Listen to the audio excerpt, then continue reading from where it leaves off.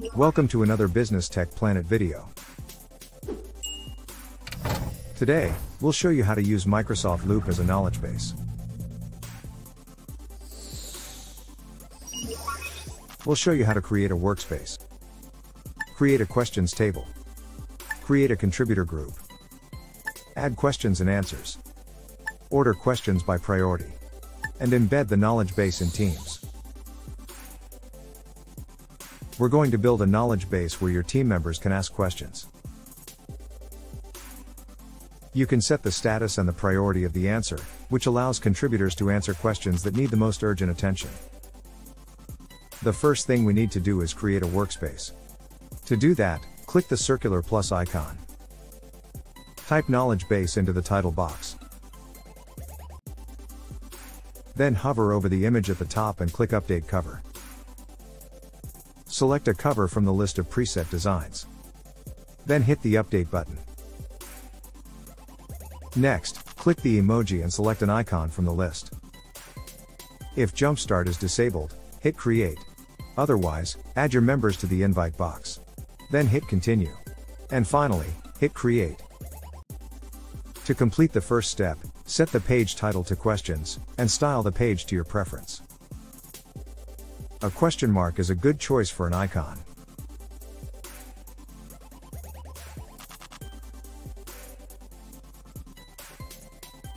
When you're ready, move on to step 2.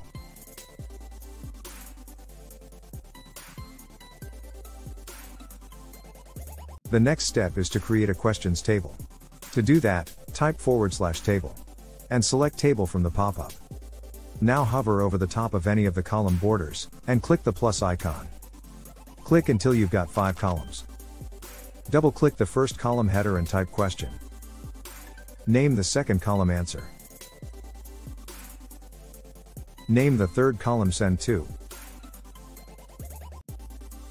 Name the fourth column status. And name the fifth column priority.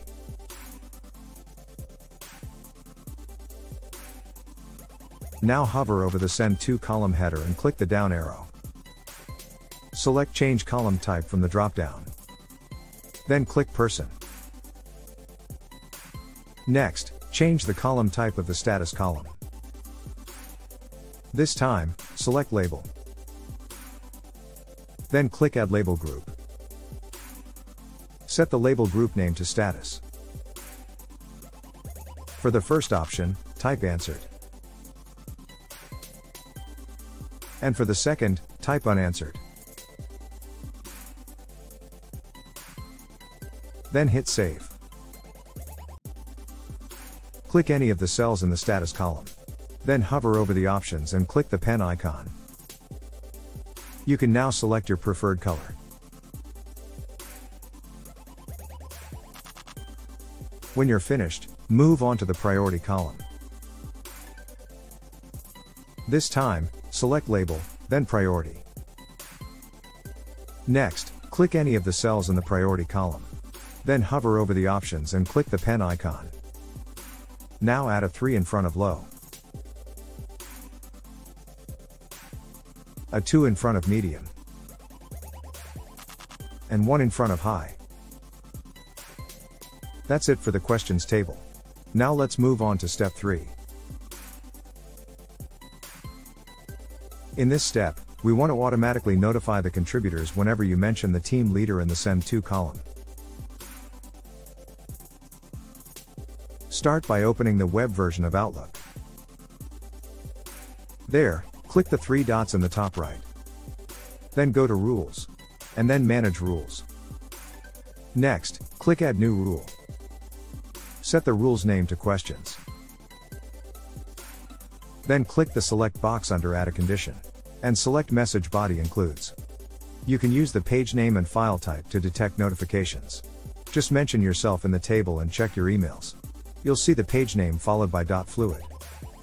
Enter the full name into the text box. Then click the Actions Select box. And select Forward To from the drop-down.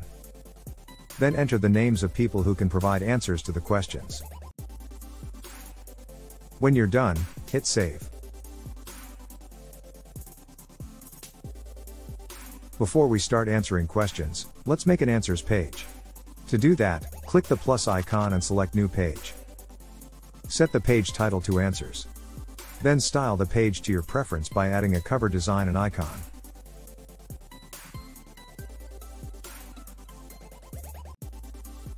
Now head back to Questions. There, highlight a question and copy it. Then hover over the Answers page on the left and click the three dots. Select New Subpage. Now paste the question into the page title.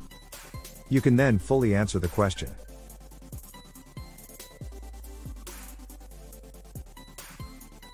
When you're done, click the copy icon at the top. And hit the copy button to ensure the link is copied correctly.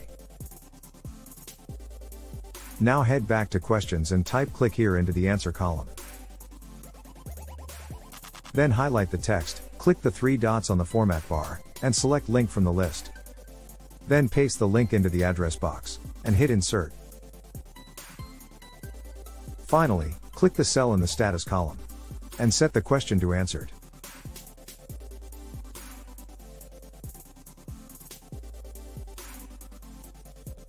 Now let's sort the questions table by priority. We're going to start by adding a new question.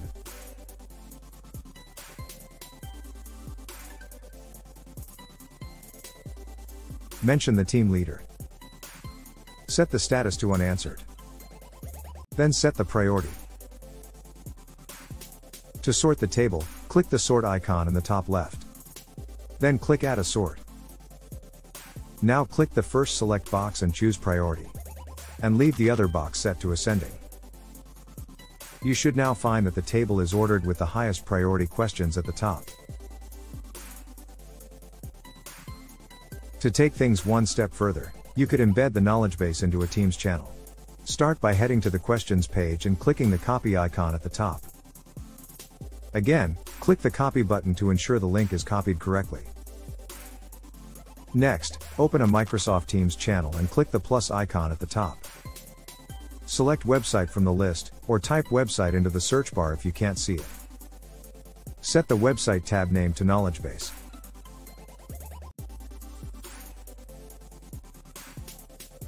Then paste your link into the URL bar. Finally, hit Save. Perfect. Your team members can now access the knowledge base directly from the channel. That's all for this video. If you have any ideas on how to improve the knowledge base, let us know in the comments below. And remember to check the description for additional resources. Thanks for watching. And don't forget to subscribe for more Microsoft videos.